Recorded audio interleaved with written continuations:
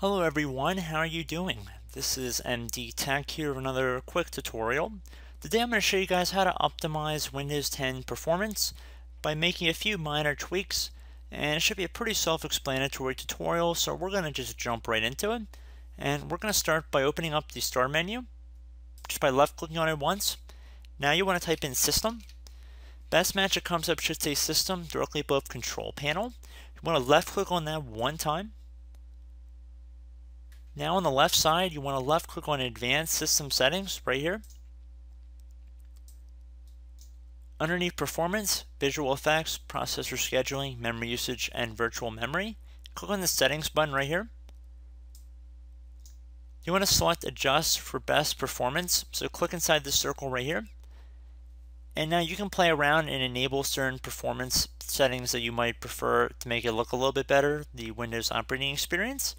However, the best ones that I found would be to enable the last one here, the smooth edges and the show thumbnails instead of icons.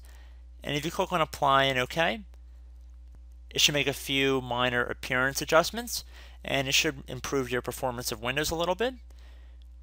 I'd also recommend if you go back underneath Settings and you go underneath Advanced, you want to adjust the best performance for programs. You want to make sure that is selected.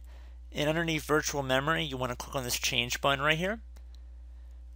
Underneath Automatically Manage Paging File Size for all drives, you want to uncheck this box, select Custom Size right here, and now you can see there's a recommended paging file size. This will be different depending on how much RAM you have installed in your computer. I only have 1 GB, so that's why it's giving me 1024 megabytes, which is recommended. I'm going to type in that amount into both the initial and the maximum size here. So 1024. I made sure both of them are the same as the recommended paging file size. I'm going to click on the Set button, and then I'm going to click on OK to save the change. It's going to say the changes you have made require you to restart your computer before they can take effect. I'd recommend just clicking on OK at that point. And then I would also recommend restarting your computer as well.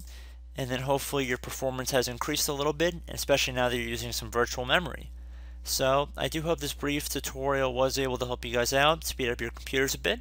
And as always, thank you for watching, and I will catch you in the next tutorial. Goodbye.